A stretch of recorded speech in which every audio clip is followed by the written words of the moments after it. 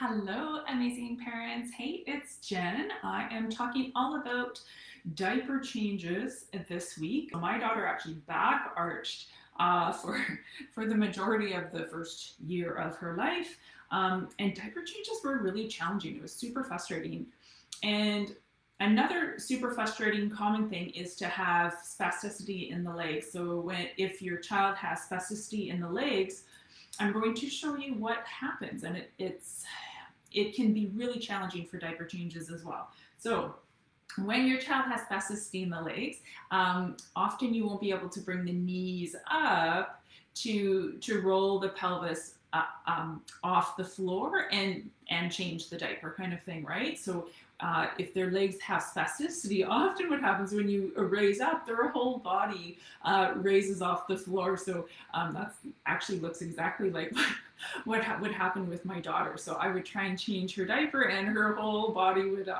lift off the floor like that. So what is going on? I'm going to just show you kind of structurally with the skeleton what's happening, and then we'll go over a few things that you can try to get those pelvises moving. So I'm going to get Sven out here. Sven's my little skeleton guy.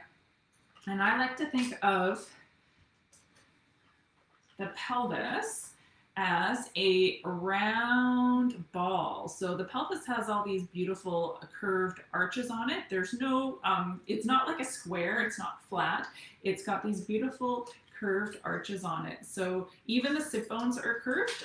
So when I'm sitting, I can actually feel my sit bones rolling on the ground like a ball. And when I'm lying down, there's even a curve to the pelvis like this. It's like a bowl or a ball that can roll around in all sorts of different directions.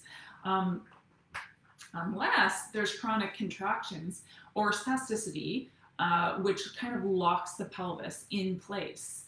So chronic contractions, chronic muscular contraction can lock that pelvis in place. And then what happens is when you raise up the knees, the pelvis just kind of comes along instead of being able to roll like a ball. So I will actually show you here on myself maybe, and you can feel it too yourself. I always encourage parents to get down on the floor and roll around too, because you will feel it just so much better, and you'll be able to transfer it to your kids.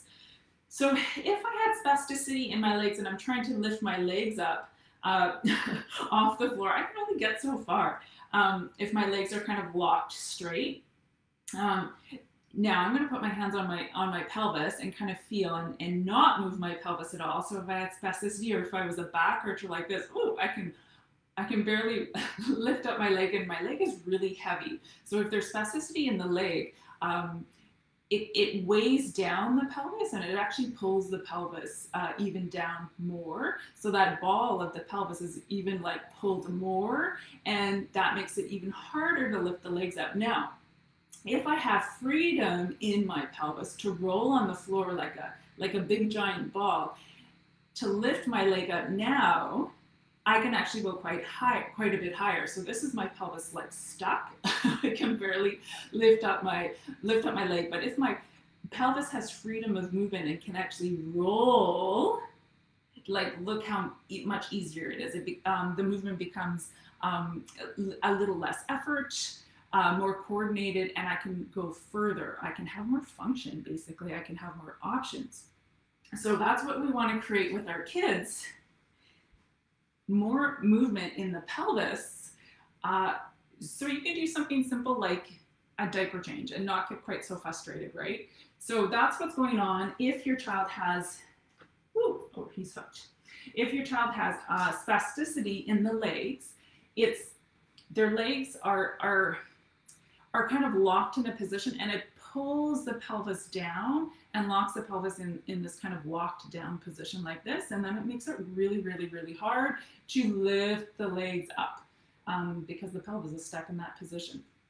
Okay, so I hope that makes sense of what might be going on if you're struggling with diaper changes and your child has either back arches or has spasticity in the legs. So there are lots of slow, gentle movements that you can do to explore the movement of the pelvis to get that pelvis moving, a little bit more freedom in the pelvis, and you can find out, you know, there's so much more that, you know, I can't just show you on a Facebook live like this. So that's why I've put all those videos inside the movement class membership. So you can check that out there. I'll put the link somewhere.